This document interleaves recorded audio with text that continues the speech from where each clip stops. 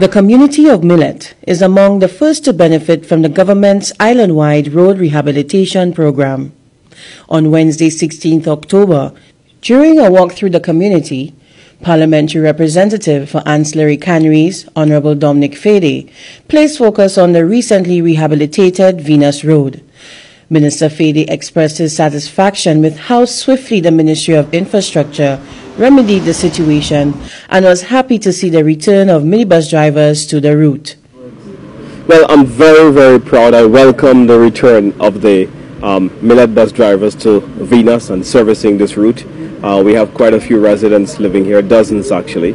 So it really is quite a welcoming news to me to see that they have come back. So this is really, really good. I want to thank the Ministry of Infrastructure for the tremendous work that they have done in repairing this facility. Road rehabilitation forms part of an island-wide infrastructure development model. While on the walkthrough, a visit was made to the Millet Combined Primary School. Here, Hon Dominic Fedee met with the principal and got a tour of the school plant. Principal of the Millet Combined School, Sophia Ogis Lamentine, shared some remarks on the rehabilitation and progress thus far. Concerning the rehabilitation work, we had renovation of the present structure.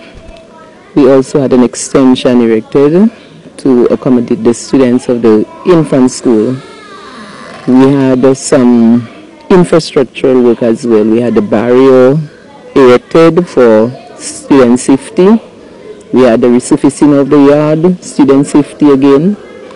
We had additional washroom space for the additional student population and staff population.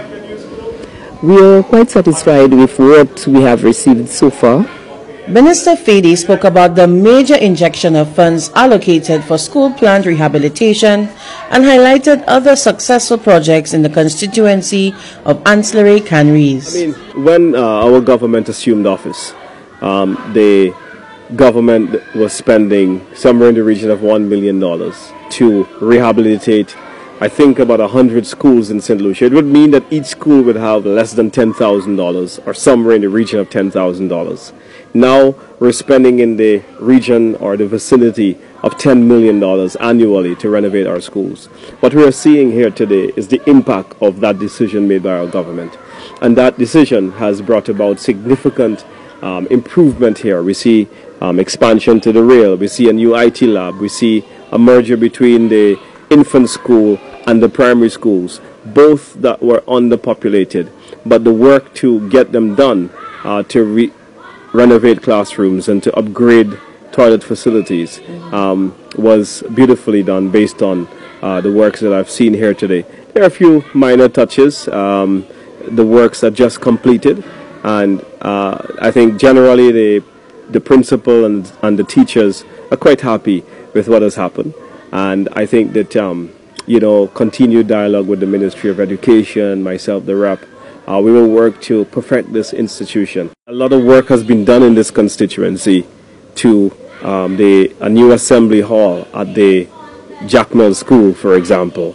We've also redid the roofs at the Canaries and Anse la Raye schools and upgraded bathroom facilities at the Anse la Raye Primary School as well. So quite a number of work has been done on our schools from the government's increased attention to the deficiencies of school maintenance island-wide. And I'm very happy to see that our teachers are seeing that kind of help. The parliamentary rep praised the school for their continued outstanding performance in the district and commended the leadership and staff for their quality contribution to the molding and shaping of young lives.